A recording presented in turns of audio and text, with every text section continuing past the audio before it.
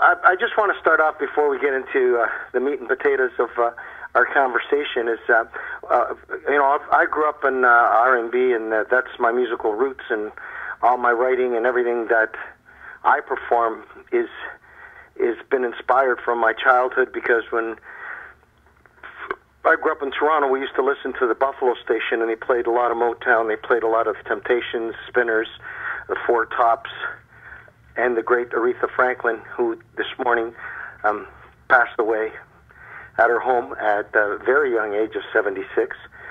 She was suffering from pancreatic cancer, which is a very painful and it's a silent killer. And I loved her, and she was every decade she seemed to reinvent herself, like a musical icon. Usually in the music industry, it's the longevity. It's almost like playing in the NFL. You're as good as your last hit, and then you fade into the sunset. But this lady stayed relevant right till the end, and sad day for music. For this incredible musician. She was a spectacular piano player, an incredible singer, an incredible performer. And she brought tears to Barack Obama 2 years ago when she sang, I think, Natural Woman. Or You Make Me Feel. Yep, that's the one. I don't know if you guys are big fans of Aretha Franklin, but her music is absolutely timeless.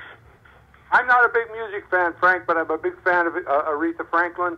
I went to her show at Casino Rama. It was outstanding, and she's a beautiful artist. Well, you're very lucky that you got to see her live. I never got to see her live. I was quite impressed with her. And of course, acoustically, Casino Rama is one of the best, I gather, and she was magnificent. That's what they say. Yeah, she was magnificent. Yeah. And you hit the nail on the head, Frank. I mean, we don't throw that. I don't throw icon around that generously, but you know, she is an icon.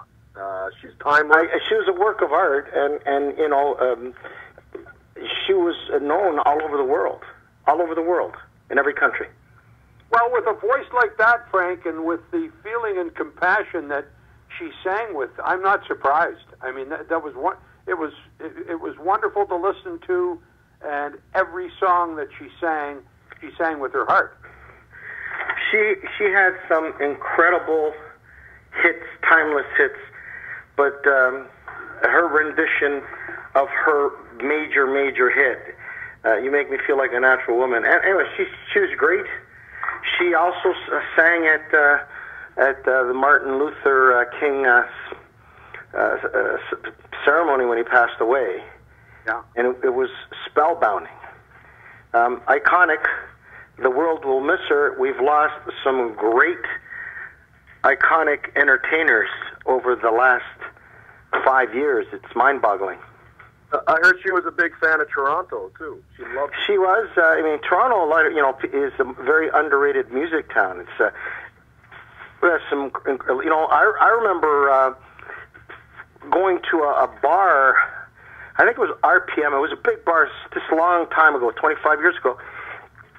And we just happened to be there, and we bumped into Brooke Shields, and Prince was performing. Just like that. Yeah. Like, you know, there's a lot of great talent. Anyways, sad. My condolences to the family. Great. She was a great, very private. A lot of people didn't know a lot about her. She went through a lot of tragedy privately. Her father was house was robbed, and he was shot. And he was, He was a preacher, wasn't he, Frank? I think he was a preacher, but he was disabled or suffered for 3-4 years after that before he passed away. Oh, okay. And it was just she went through a lot through her life, and it's sad that 76 is a very young age now. Yep. No? Well, I don't disagree. And it's sad.